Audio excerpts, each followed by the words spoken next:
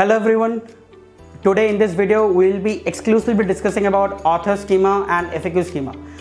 We have already made a good video on schema or structured data. If you have not watched that yet, I'll provide the link in the description.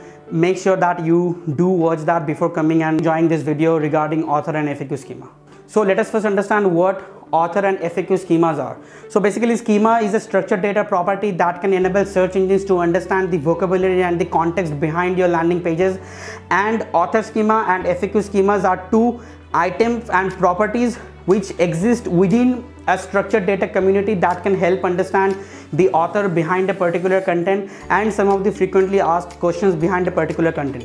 The benefits: author schema can help with the EAT signals, and FAQ schemas can help your campaign to achieve feature snippet and also can help to serve the intent, which can ultimately help to gain a good amount of search engine results page visibility for your own campaign. So I'll be having Tuhin Maiti, our senior SEO strategist, on the screen, who will be explaining more about author and the FAQ schemas.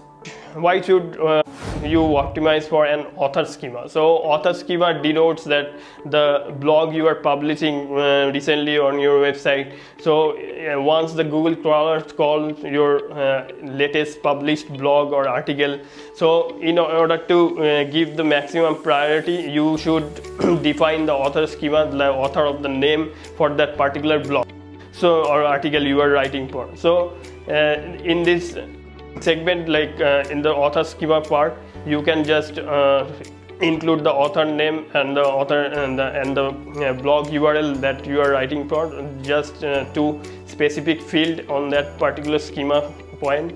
And in this way you can optimize the blogging existing blogging schema part in order to gain maximum exposure in the eyes of Google crawlers, so Google or any of the search engine crawlers. So this is what you can do in terms of generating in terms of utilizing the author schema. And let's coming back to the FAQ schema. What you can do with FAQ schema? FAQ schema can provide a good credibility for your site, where user can come and see their respective frequently asked questions, and they can get the answers according to their need. And in this way you can say, like, you can get more traction for your website, and it increases the chances of CTR, increasing the chances of CTR. So in this way you can optimize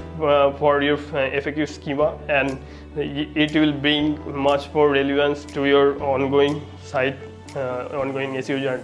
So this is all about FAQ and author schema. Some of the key takeaways is that make sure you use JSON-LD for coding out the schemas, because these are lossless and you can include these schemas within your other schemas if you do have any of your existing schemas. Always make sure you validate the schemas with any of the rich snippet tools or Google Validator or structured testing tool, just to make sure that there is no errors, because if you do have error, trust me, your SEO campaign would lose its ranking.